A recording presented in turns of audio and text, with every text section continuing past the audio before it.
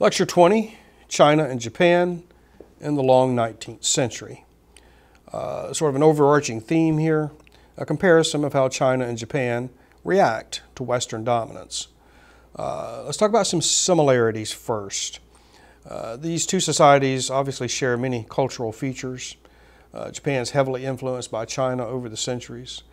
It's not a single civilization, but these two societies are closely related. Both are forced to respond to the West. Both are forced to undergo reforms. Both China and Japan are forcibly opened to Western power, Western markets, and Western influence. China with her defeat to Great Britain in the Opium Wars in the 1830s, and of course Japan was forcibly opened by the United States Navy under Admiral Perry in the 1850s. Some differences. China's long tradition with technological superiority. Japan has not been known for this. China has great natural resources. In fact, China has long been described as self-sufficient. Japan, of course, does not have an abundance of natural resources. And of course, this will lead to disaster in the 20th century as Japan becomes more aggressive in her attempt to acquire natural resources. Let's look at Japan specifically here for a moment. Increasingly, as we move into the 19th century, you see Japan favors widespread education. By 1868, Japan had decided to emulate the West. The Meiji era in Japan is one of modernization and reform. Japan sent observers to the West to discover what might be imitated by the Japanese. Japanese feudalism is disbanded. That's the end of the samurai. Western-style parliamentary democracy is established. Japan adopts Western dress. The Japanese elite look a lot like Western elite, intellectuals, businessmen, military leaders. Japan creates a modern navy, as we will discover in 1941. Japan creates a modern infrastructure with railroads, public health measures, mass education for boys and girls, which is a change. Reform is a challenge to Confucianism. Scientific and technical trainings introduced. We had the beginning of a consumer society in Japan. Japanese resistance. Well, Western books, social sciences are restricted. Books promoting Japanese culture of community are promoted instead. So you can see with the Japanese, there's adoption on the one hand and rejection on the other of Westernization. Japanese industrialization, a couple of words here. By the 1890s, Japan had factories and exports with which to buy fuels and equipment for their industrialization. High taxes on the peasantry helped pay for this advancement. Yet women, girls still work in sweatshops to produce commodities. There's a silk export market in Japan. Poor wages equaled greater profits and the ability to buy expensive goods from abroad. This heavy industrialization will continue on into the 20th century, and we'll talk about that later. A few remarks about China specifically. Unlike Japan, China had no clear-cut decision to begin reform.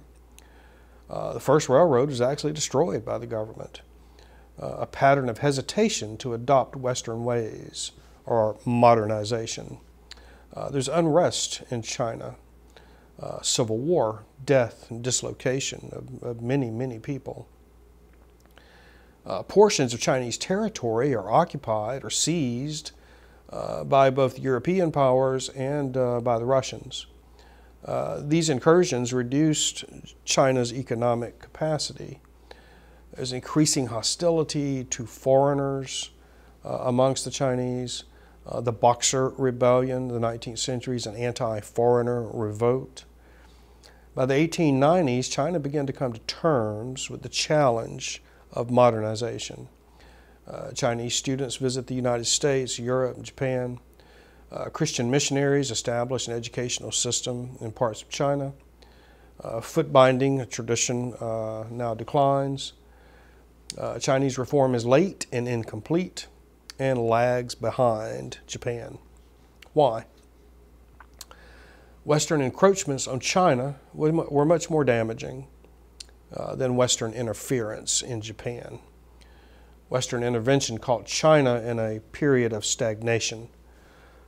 Western interference in Japan was different in that the Japanese at this point were much more energetic, capable of resistance. Japan had a history of successful imitation. China did not. Of course, it's usually others who imitate China, and this may account for this. Japan knew it was possible to imitate without losing traditions and identity. China did not have this experience and was much more wary of outside influence. Japan borrowed from the West, but managed Western influence. Japan regulated Western ownership of property and factories. Western influence is modified and managed much better in Japan than in China. Conflict. The Japanese-Chinese War of the 1890s. This, of course, will be extended into the 20th century. Japanese victories accounted for in part by their modern military and industrial strength. Japanese pattern of aggression will begin here over Korea against Russia in the 1904-05 war with the Tsar. Japan becomes a strong regional power with their occupation of Korea, their defeat of the Russians. Japanese aggression will continue into the 1930s with the start of the Second World War in the Pacific. Let's draw some conclusions here. China realizes that its only effective response to Western challenges will be through revolution. And of course, we'll look at this in a later lecture. Japan modernizes without revolution, but with internal dissent and social problems. Japan's experience in the long 19th century is unique. Modernization without full Westernization. Japan demonstrates the capacity to change constructively.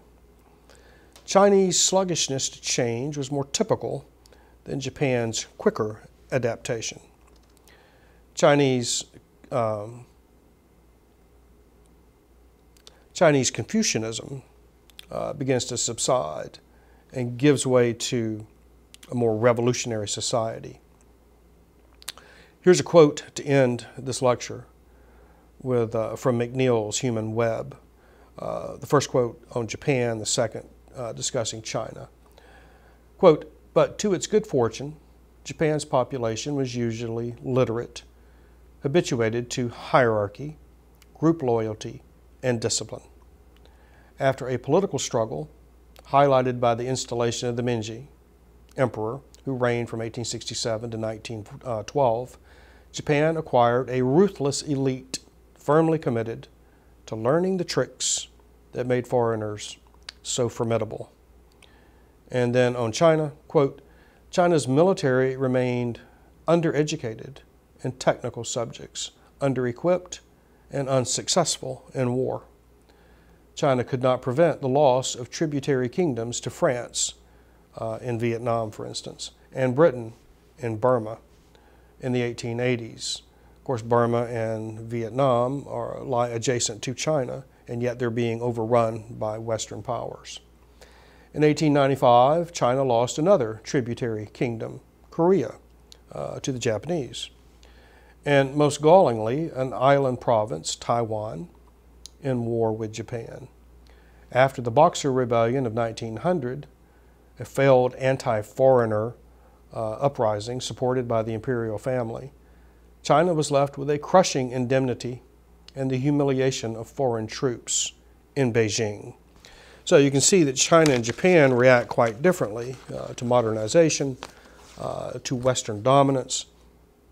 We'll track these developments into the 20th century with a great deal of social upheaval and indeed war. Thank you.